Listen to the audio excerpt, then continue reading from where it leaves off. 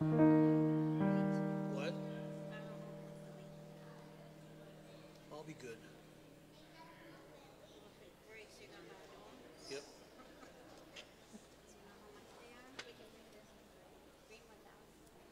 The what? Okay, if you want.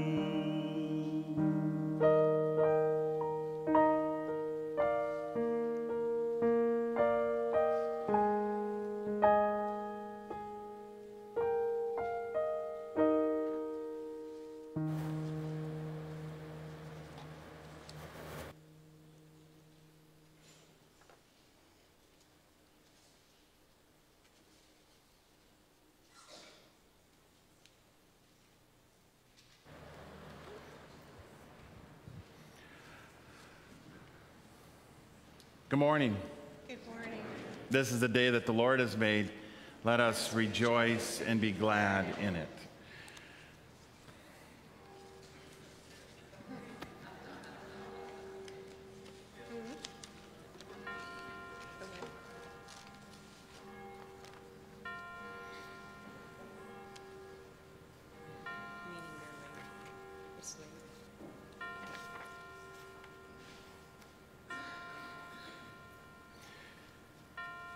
It is a joy to continue to lead you in the Word of God as this is my second to last Sunday and the reality is hitting me, as no doubt it is hitting you, of the Lord bringing to a conclusion. And I'm going to say a particular beautiful chapter, the chapter that has gone on for 12 years, almost to the day. And how God continues to bless this congregation, and I continue to reiterate to you, my brother, my sister in Christ, that if you have any doubt about the future of this congregation, just look back at the past 12 years and how we have gone through all sorts of things, extremely high mountaintop joys and lows that we weren't even sure where we were going to worship the next Sunday. And God has provided beyond our greatest expectations. And in this season, God will, I can say this without a shadow of a doubt, God will provide. So will you trust him is the question. A man came to Jesus and asked, "What must I do to inherit eternal life?" In the gospel reading for today.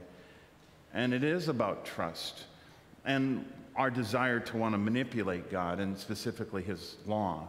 And so we'll address this beautiful parable that Jesus brings to us, the parable of the Good Samaritan.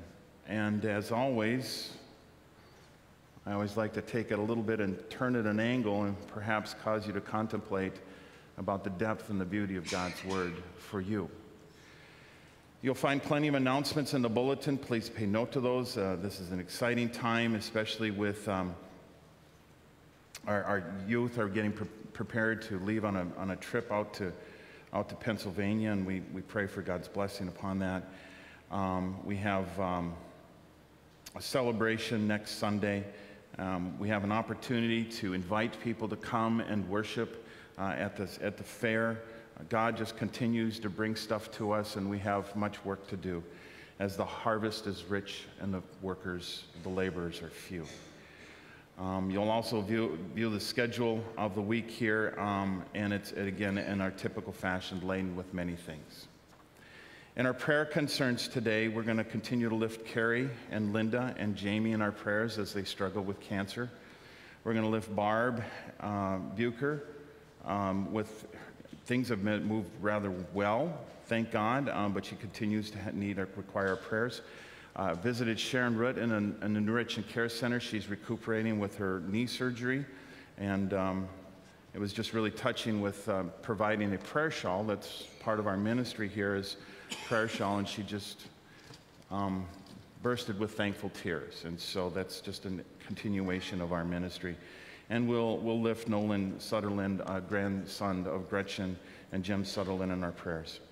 And I would also ask you, as we pray for my family, on my mother's side of the house, the Tribblehorn family, as we're dealing with death and dying, the next layer, the next generation, and my eldest uncle, the would-be patriarch of the family, had a heart attack yesterday and died, and now is into the glory of the Lord. So we'll include the Tribblehorn family in our prayers as well.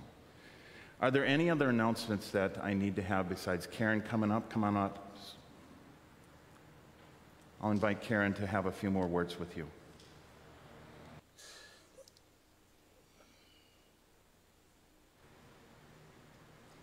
Good morning.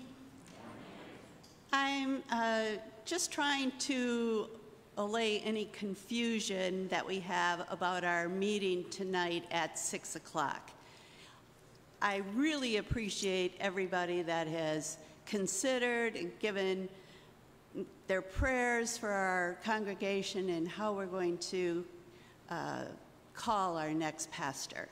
And we've had many sign up to show their want of serving our church in a call committee. Everybody that is signed up has been asked to come tonight at 6 o'clock. Everybody that is on those lists will be able to sit with our full council and tell about themselves, introduce your strengths, your experience, and what you foresee in a call for a new pastor. That's what's happening tonight. There will be no decisions made tonight. It's kind of a very informal, let's say, interview process so that we can determine the council on Tuesday night, or at least start considering who will be appointed as our 7-member call committee. So if you have signed up, please know that we're expecting to see you tonight, 6 o'clock, with a 3 to 5 minute presentation about yourself. Hope that clarifies everything for everybody, and we'll see you tonight. Thank you, Karen, for adding clarity to this. Well, here in this service, it's the custom of this order of service to bid each other the peace of the Lord as we proceed. The peace of the Lord be with you all. Thank you. And would you stand and share that peace with one another?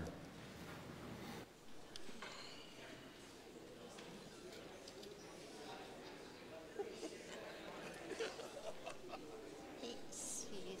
Peace.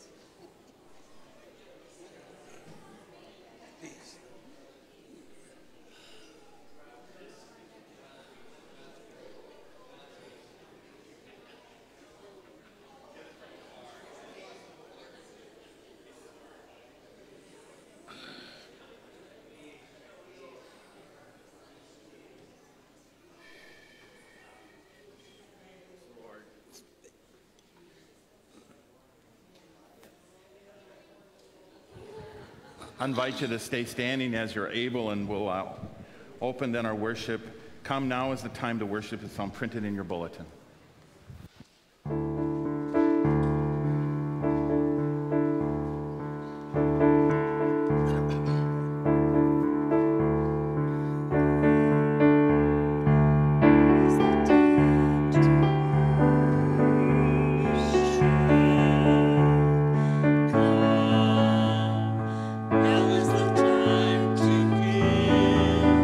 Your heart.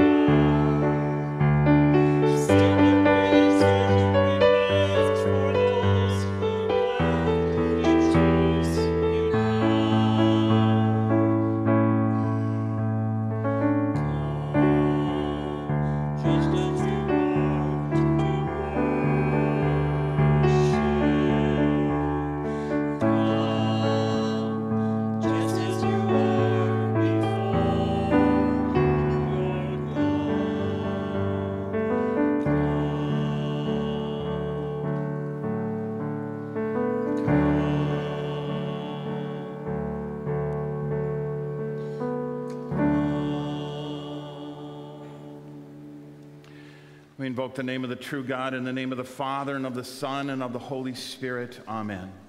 Indeed, our Lord and Savior invites us to come before him, to lay down our trophies, to lay down our sins at his feet, and to take up his yoke, for it is easy. He writes through his evangelist that if we say we have no sin, we deceive ourselves, and the truth is not in us. But if we confess our sins, it is God who is faithful and just, and has promised to forgive us of all our sins. So let us take a moment of silent confession, and then we will join our voices together and sing the confession song. The song is in the inside cover of the green hymnal.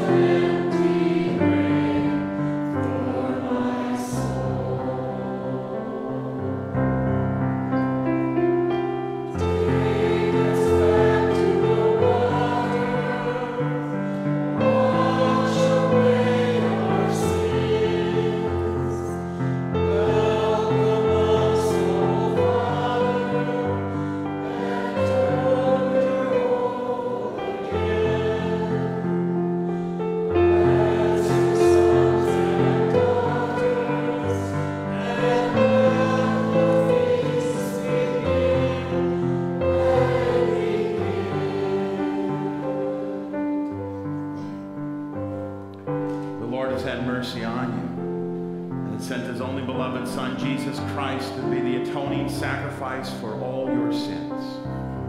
And by his word and by his promise, I declare to you the entire forgiveness of all your sins.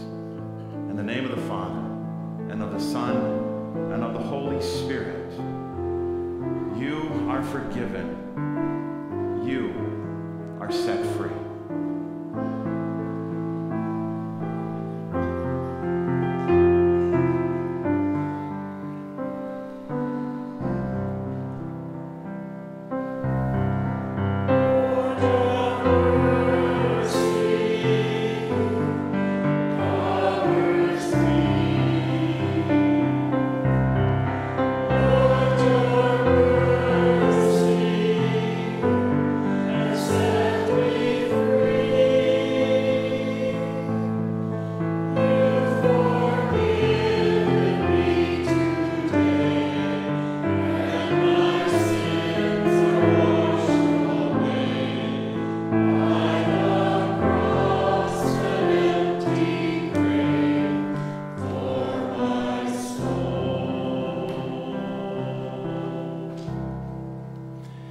Return to your bulletin, and there in the bottom third is our prayer of the day. I invite you to pray this prayer with me.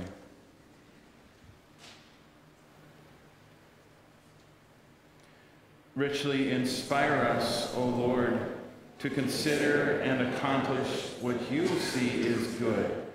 For we know that we cannot live without you, but that with you we shall prevail. And so we pray through Jesus Christ, your Son, our Lord, who lives and reigns with you and the Holy Spirit, one God, now and forever. Amen. Congregation, please be seated. Let us hear from God. Reading God's Word today is Jim Satterley.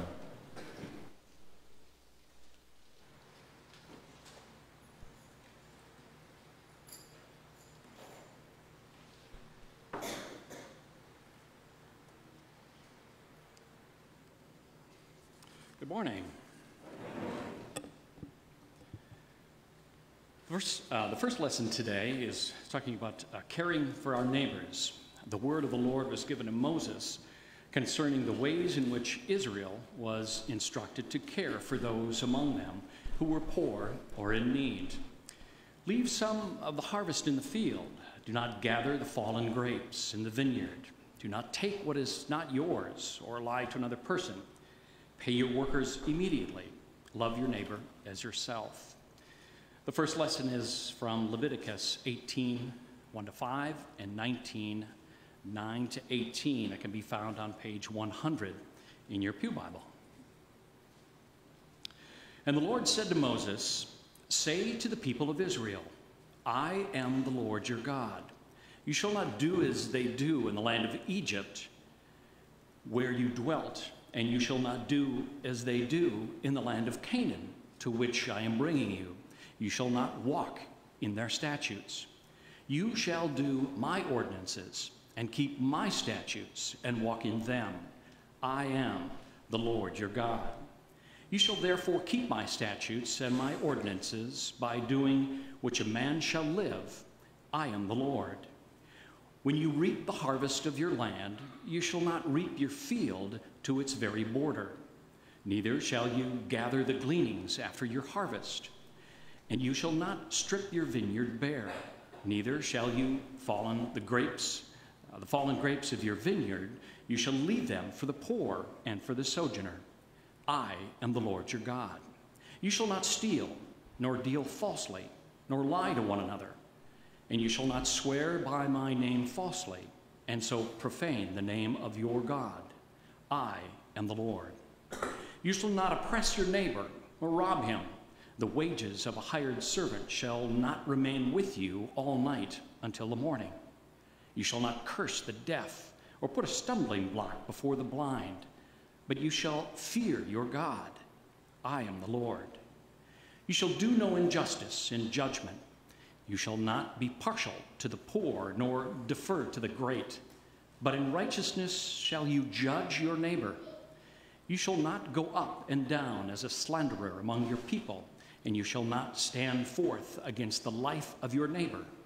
I am the Lord. You shall not hate your brother in your heart, but you shall reason with your neighbor, lest you bear sin because of him. You shall not take vengeance or bear any grudge against the sons of your own people, but you shall love your neighbors as yourself. I am the Lord. Here ends the first lesson. The psalm can be found on page 233 in the front of your green hymn book. I shall read the odd-numbered verses, and if the congregation would follow with the even. Again, that's page 233 in the front of the green hymn book.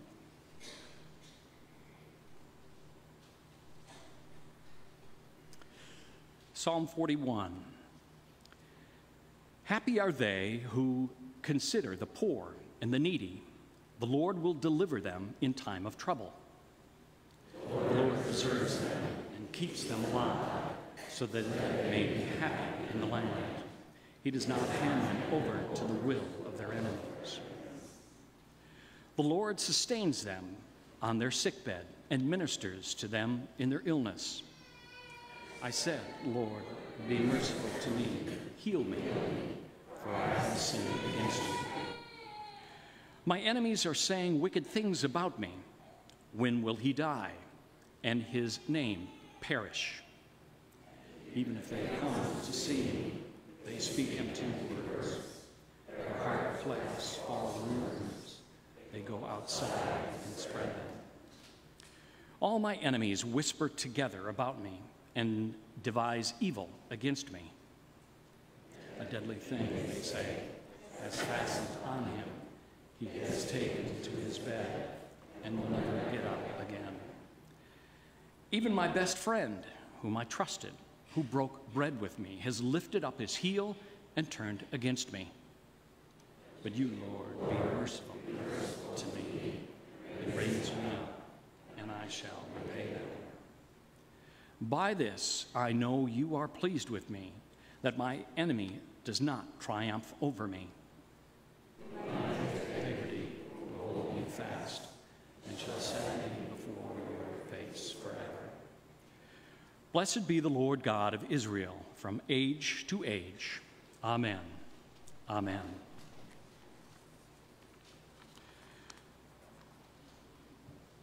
The second lesson encourages us to walk in the ways of the Lord. The Apostle Paul thanked God for the saints in Colossae.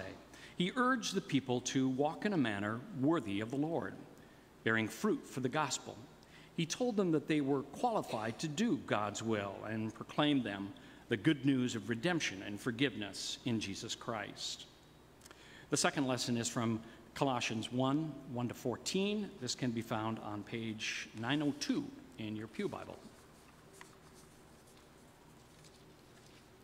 Paul, an apostle of Jesus Christ, by the will of God, and Timothy, our brother, to the saints and faithful brethren in Christ at Colossae. Grace to you and peace from God our Father. We always thank God, the Father of our Lord Jesus Christ, when we pray for you, because we have heard of your faith in Christ Jesus and of love which you have for all the saints, because of the hope laid out for you in heaven. Of this you have heard before in the word of the truth, the gospel, which has come to you, as indeed in the whole world is bearing fruit and growing, so among yourselves from the day you heard and understood the grace of God in truth, as you learned it from Ephraim, our beloved fellow servant. He is a faithful minister of Christ on our behalf, and has made known to us your love in the Spirit. And so, from the day we heard of it, we have not ceased to pray for you, asking that you may be filled with the knowledge of his will in all spiritual wisdom and understanding, to lead a life worthy of the Lord, fully pleasing to him, bearing fruit in every good work and increasing in the knowledge of God. May you be strengthened with all power according to his glorious might, for all endurance and patience with joy, giving thanks to the Father, who has qualified us to share in the inheritance of the saints in light. He has delivered us from the dominion of darkness and transferred us to the kingdom of his beloved Son, in whom we have redemption, the forgiveness of sins. Here ends the second lesson. Please stand for the reading of the gospel. The Holy Gospel according to St. Luke, the 10th chapter, beginning at the 25th verse. Glory to you, O Lord. And behold, a lawyer stood up to put Jesus to the test, saying, Teacher, what shall I do to inherit eternal life? And he said to him, What is written in the law? How do you read it? And he answered, You shall love the Lord your God with all your heart, and with all your soul, and with all your strength, and with all your mind, and your neighbor as yourself. And Jesus said to him, You have answered right. Do this, and you will live.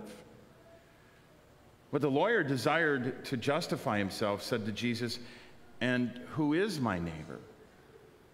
Jesus replied, A man was going down from Jerusalem to Jericho, and he fell among robbers who stripped him and beat him and departed, leaving him half dead.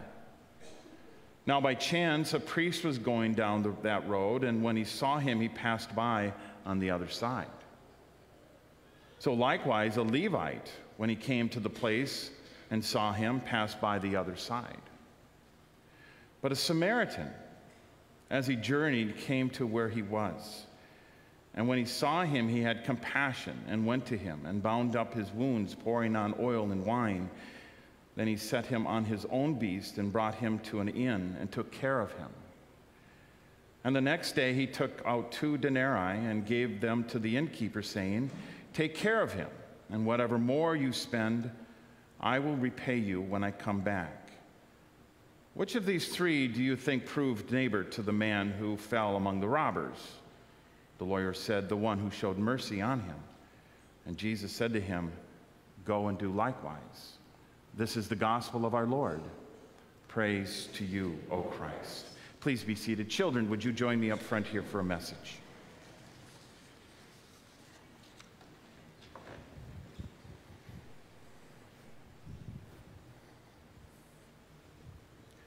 Good morning. Come on up. Good to see you guys. How are you? Good? Well, what I read to you from the pulpit there is a story from Jesus that we call parables. Parables are important stories, and sometimes they really caused people to scratch their head and go, I have no idea what that means. And then sometimes Jesus tells parables that really just kind of get you. It goes right to where you're supposed to go. And so this man wanted to put Jesus to the test, and I'm going to say more about that in there. But he wasn't really interested in getting an answer. He just kind of wanted to make sure that Jesus was like the real deal, or maybe he was trying to embarrass Jesus. We don't know, other than put to the test. But Jesus tells him this parable that we know as the parable of the Good Samaritan. And as I read to you, this guy's is on a trip, and he gets beaten up. You know, back in the day, and it can still be today, it's the road can be a scary place, and that you can go someplace where maybe this isn't a good place to be, and people will rob you and hurt you, and this is exactly what happened to this man. And 2 people come by that you would expect, because of what they believe, they would be the first to assist. A man who is a priest, I think pastor, and another was a Levite, which is, they were very, very godly people. But it was one who was a Samaritan that actually came to aid. Now, a Samaritan is, think about the meanest, worst person that you've ever thought of or whatever. Somebody maybe that it would be really, really hard to like. This is the one that comes to help you. And that's really the story here, is the one who helps us is Jesus. Jesus is despised. He's nailed on a cross. He's despised by his people. And he's the one that provides the perfect care. And because he does this, then what do you think we ought to do? Show mercy to all people, even if we don't like them, even if they're mean to us. My friends, as you grow up in the faith, it's going to be increasingly tough. I wish I could say it's going to be just a beautiful walk with Jesus, and everybody's going to love you for loving Jesus. It's not going to be that way. It's going to be hard to be a Christian. But we're called by Jesus to love all people anyway. And if nothing else, pray for them. Father, forgive them, just as Jesus did on the cross. Father, forgive them, for they know not what they do. This is what it is, and this is what Jesus has shown us to do. So let us pray. Father, we give you thanks that through your Son you have shown us an example how we ought to live. And Lord, we fail miserably at this. And so we come before you at the cross and we give you thanks that you have shown us that your Jesus, our Lord, covers all our sins and even uses us in our own brokenness to be his feet and his hands. We thank you, Jesus. In your holy name we pray. Amen. All right, guys, would you help hand out? Thank you, sir. Will you help out hand out the candy? Yeah? It's kind of heavy. There's a lot in there. All right. Did you get a candy? Okay. Get a bulletin. You're going to find in our bulletin our next song, Ancient Words.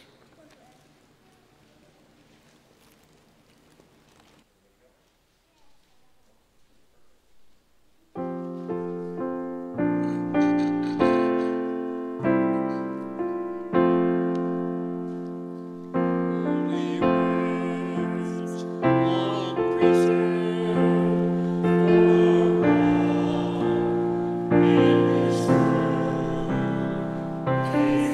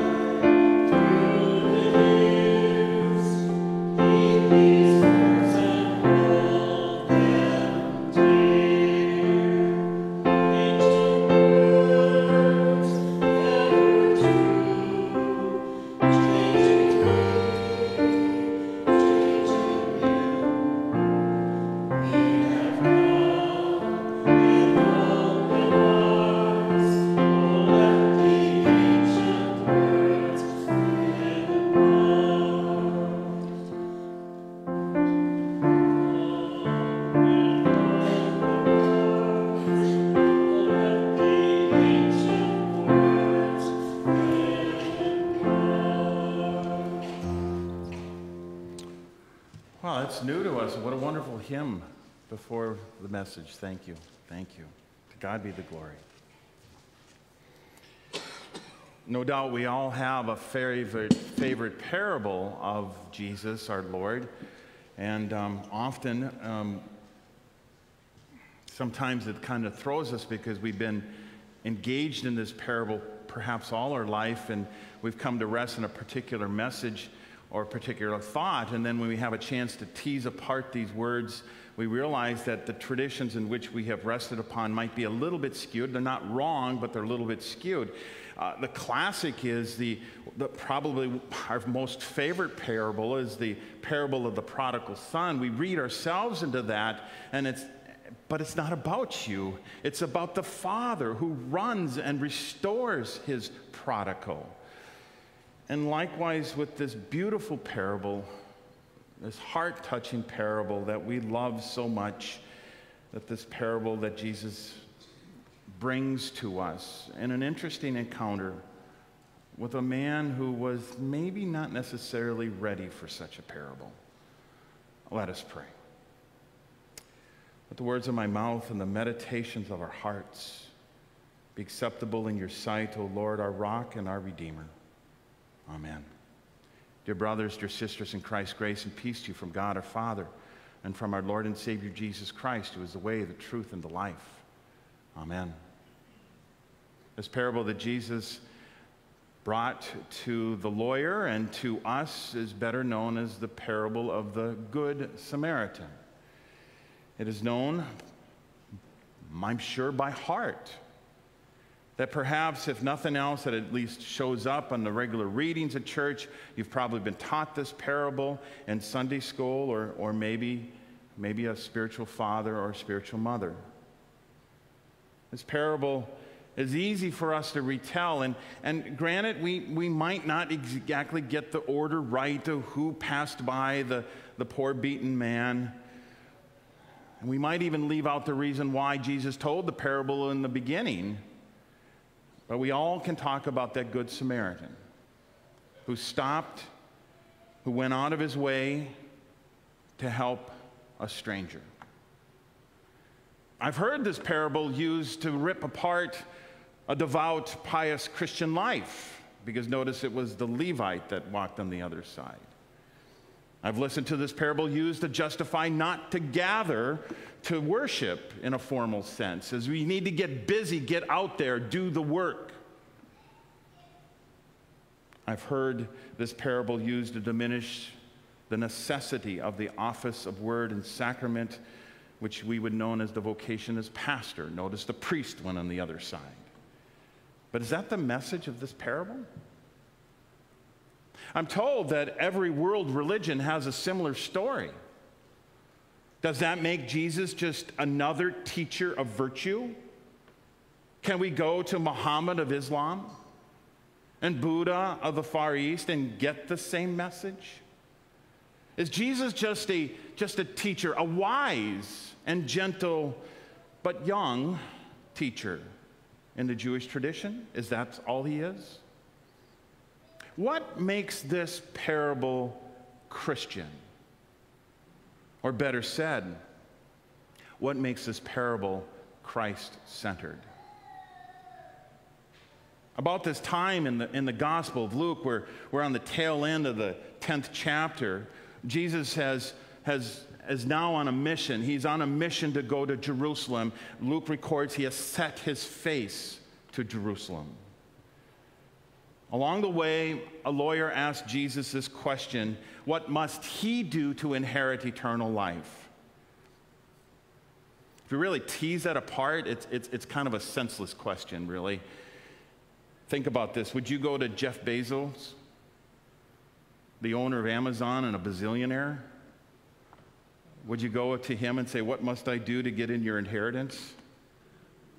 Maybe in your fantasy, but I doubt you would do that. No rational person would ask such a silly question. The bottom line is, one does not do anything to be in an inheritance. Inheritance is determined by the giver, not the one who would be the receiver. So already this is an interesting event. Jesus answers the question with a question, actually two questions. In the law, he says, what has been written? How do you read it? And the second question may be read as, how do you understand it? Or maybe, how do you interpret the law to others? And the lawyer saw this as a slow pitch over the plate. And he did what any good Jew ought to do. He recites the Shema, which was a little bit was alluded to in that Levitican reading. Love your God with all your heart and your mind and your soul. This is an important prayer in Judaism to this day. It is to be recited in the morning and in the evening. But the lawyer also answered, which is interesting because Jesus is recorded as saying the very same thing in Mark, you shall love your neighbor as yourself. Jesus then said to the lawyer, you're right. Now do it, and you will live. Now it turns into an interesting angle here. And I'll say that the lawyer now found himself in a bit of a pinch. Luke records that he now asks this question to justify himself. And he says, and you know these words, who is my neighbor? Remember, Luke records this, that the sole reason that the lawyer came to Jesus, in fact, I think it says he stood up, so he must have been with Jesus as the teaching was going on, and then he stood up, and I got a question. But that question wasn't to find an honest answer. The question wasn't about how to give glory to God better in his life. This question had a mission. It was to test Jesus. Jesus' answer turned the whole affair back onto the lawyer. What the law demands would be more than this lawyer could deliver, if any of us could deliver. The lawyer must have recognized this really quick, as usually the one who is in law has a very sharp mind and can act quickly on their feet. That now he realized that he had to cut this law down quickly. It's one thing to love your God with all your being. It is enough to love your neighbor, but it has to have limits, doesn't it? And there's the root of the second question, who is my neighbor? Now Jesus breaks out into this wonderful, beloved parable. And if this parable was just about morality, well, that's fine. Then Jesus would be just like all the other figures in the other false religions. It is less about one who has been beaten, robbed, and left for dead than it must be about me and how I must be a good shepherd or a Samaritan. Out of the kindness of my heart, out of the kindness of who I am, I stop and I take care of those who are less fortunate than me. And as I've walked with you, we're really good at this. We're really good at this because no matter what happens, I have seen you, I have seen others who profess to be Christians that in the kindness of their hearts, when tragedy strikes out of nowhere, or even as it grows to be more of a burden on people, I've seen the hot dishes come. I know of the stories of working on the neighbor's car who has no money to fix that car. And most of us are pretty good at offering some help to our neighbor. And if I would compliment you on that, you would go, oh, shucks, it's the right thing to do. It's the right thing to do. We know that. You were raised to do the right thing. In this parable, Jesus means what he says. We do need to be good Samaritans. We do need to take care of our neighbors. We need to show mercy to our neighbors. However, his concluding exhortation, go and do likewise, reminds us of how far we are from loving sacrificially or selflessly others as we follow Jesus Christ. And while we help as needed, it's often if it works out for us. We often assist out of the abundance of our time or our money. We offer assistance as long as it doesn't call a deep, cutting sacrifice. If it's totally out of our way, if it requires you to cut into your savings, Lord, have mercy. And what if you don't like that person? Or what if that person has been unlikable to you? This parable has another angle that is less obvious, and we need to remember it. Remember whom Jesus is addressing first in this parable. Who is he addressing? This is a devout man of faith. When you're a lawyer in the Jewish world, you were a lawyer on the Word of God. This young man knew God's law inside and out.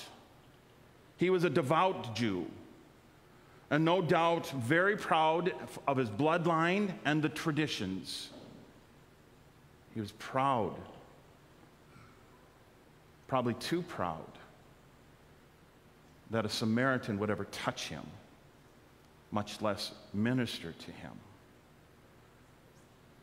In this time, a Jew would travel from, let's say, going from either Jerusalem to Galilee or Galilee to Jerusalem. There was a route that you would go, that you would have to go one way across the Jordan and then eventually go another way, because you had to go around Samaria, because a good Jew would not walk through the dirty land and the tainted land of Samaria, let alone be near Samaritans.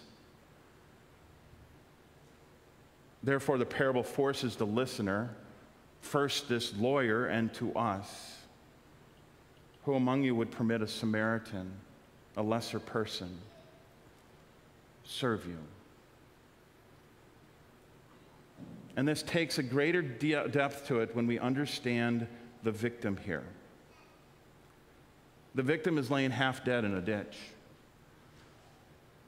He's given this passive role. There's no narrative in this parable of the victim. Therefore, to be served by the Samaritan is the inability to resist. And how many times have you been offered some assistance? No, it's okay. Oh, I got it. It's like it's in us by default. I want to help you. No, I got it. I don't want to be a bother. This half-dead man had no choice in receiving mercy. The despised half-breed Samaritan had become the instrument of God, an instrument of grace.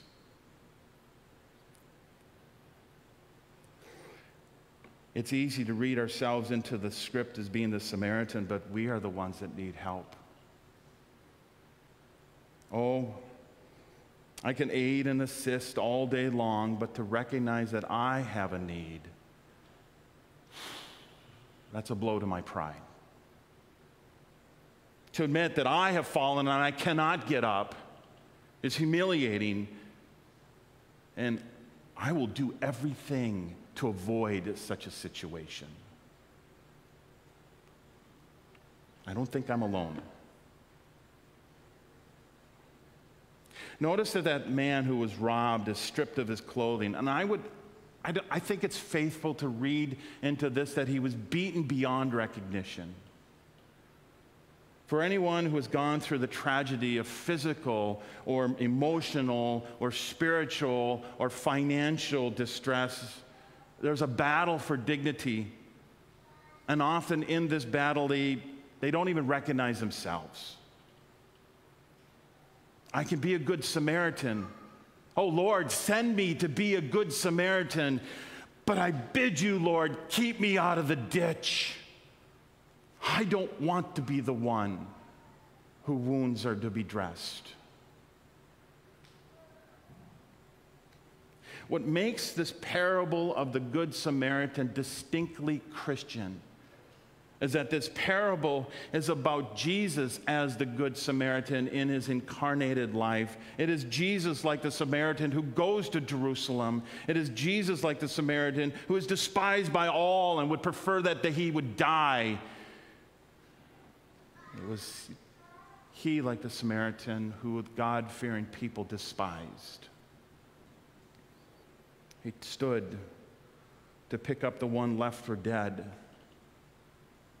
put it on his own beast, and said to the innkeeper, whatever it costs to restore the beaten and bruised, I will pay. What this parable teaches us is that grace truly comes to those who cannot resist it, who have no other option than to accept it.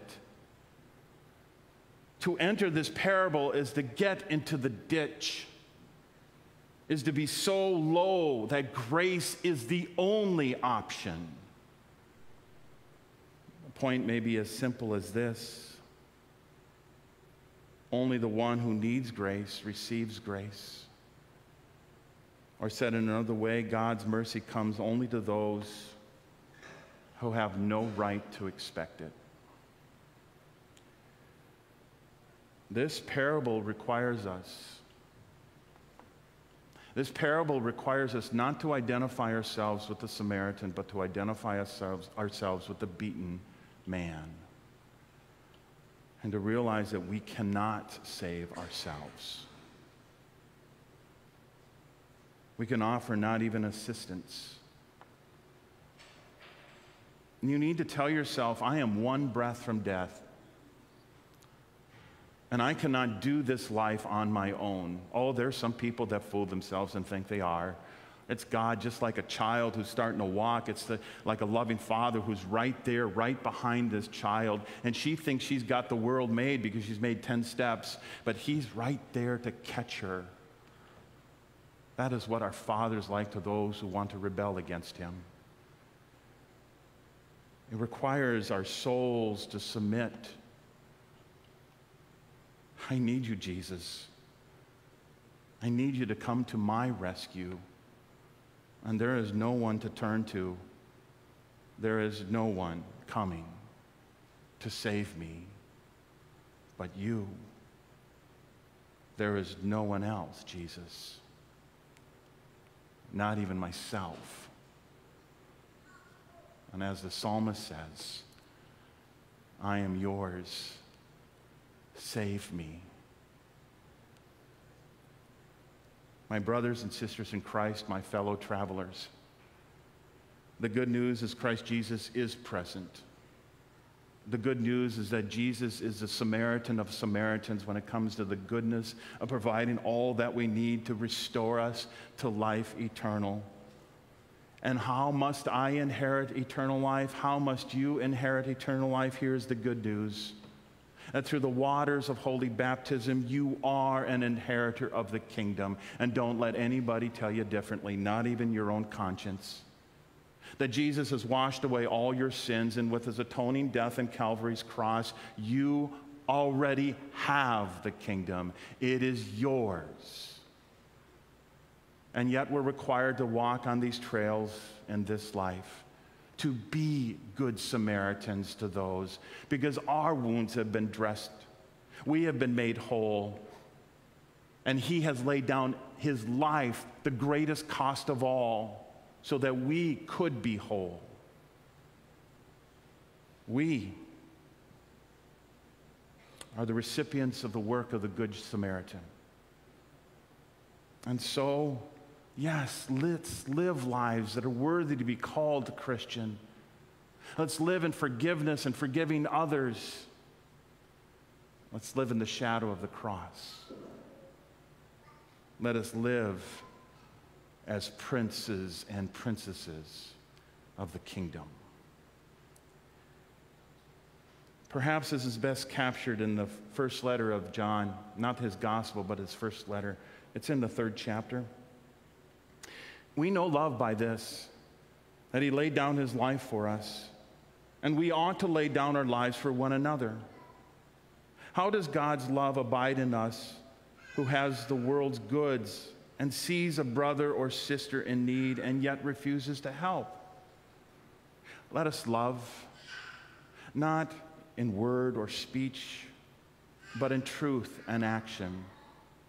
And by this we know that we are from the truth and will reassure our hearts before him. 1 John chapter 3, verses 16 through 19. Ancient words that bring us comfort, to bring us instruction, and to bring us the promise as inheritors of the kingdom of God. In the holy name of Jesus, amen. The peace of God, which surpasses all our understanding, guard your hearts and minds now in Christ Jesus. Amen. My friends, would you stand with me and confess your holy faith? We're going to use the words of the Apostles' Creed found on page 85 in your green hymnal.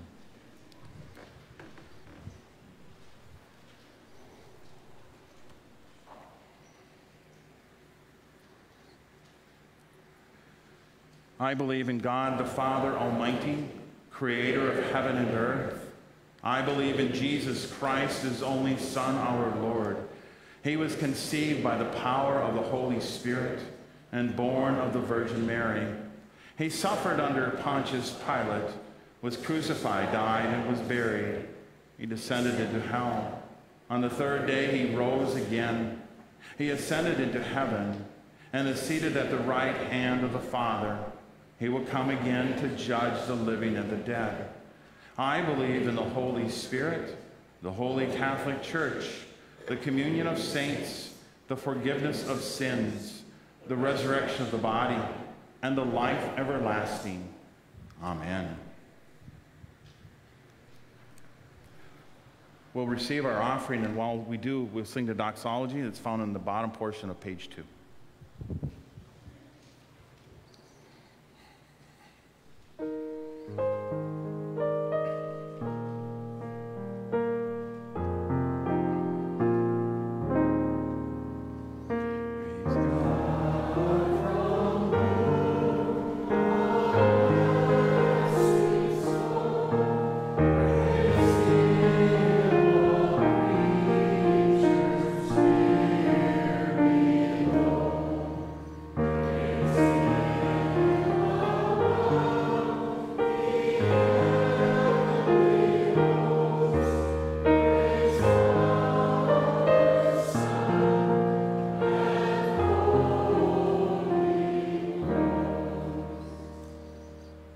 Let us pray.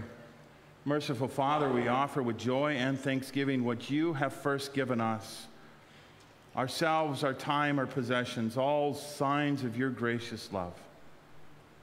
Receive them for the sake of him who offered himself for us, Jesus Christ our Lord. Amen. Let us pray for the whole people of God in Christ Jesus and for all people according to their needs. With each petition, I will end with, Lord, in your mercy, I ask that you would respond with me. Hear our prayer.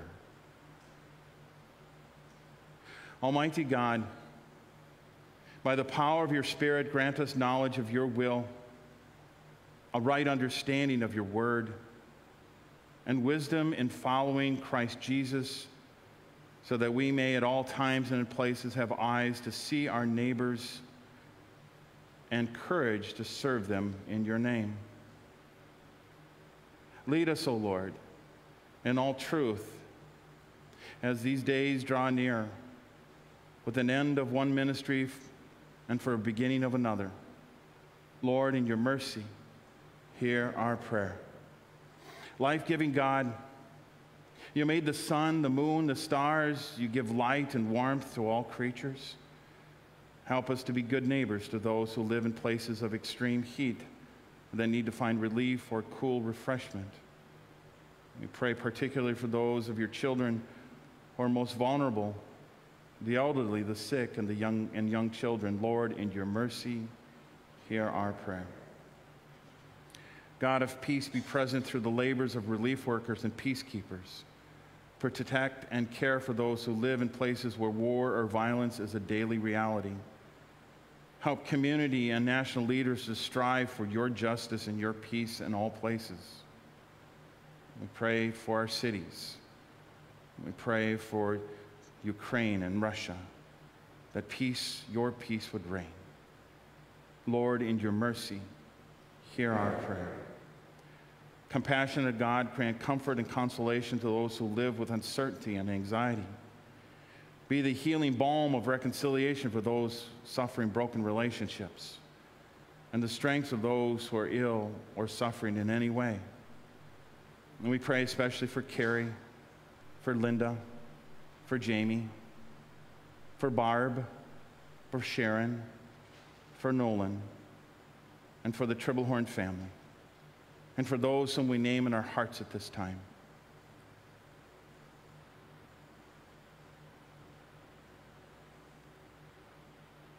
Lord, in your mercy, hear our prayer. All these and more, Lord, we lift to you, and we commend all whom we pray, trusting in your great mercy through your Son, Jesus Christ our Lord, who taught us to pray. Our Father, who art in heaven, hallowed be thy name.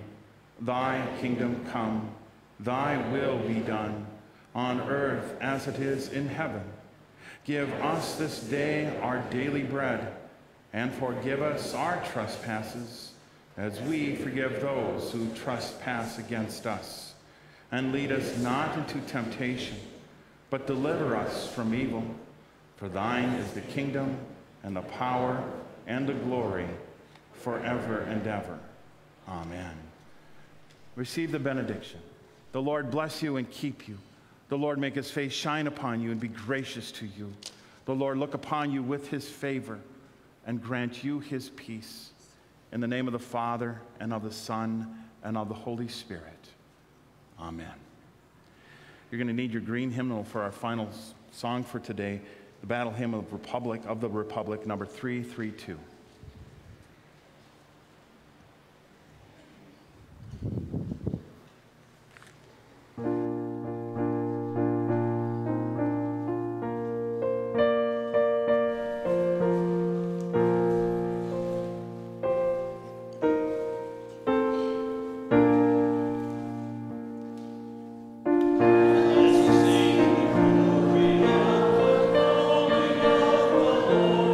Is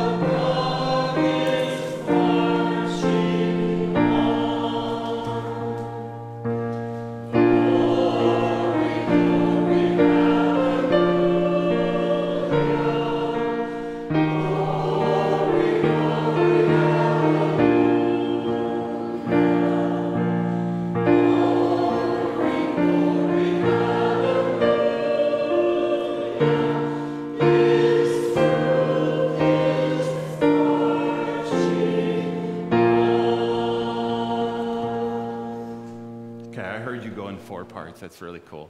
Go in peace and serve the Lord. We will. Thanks be to God.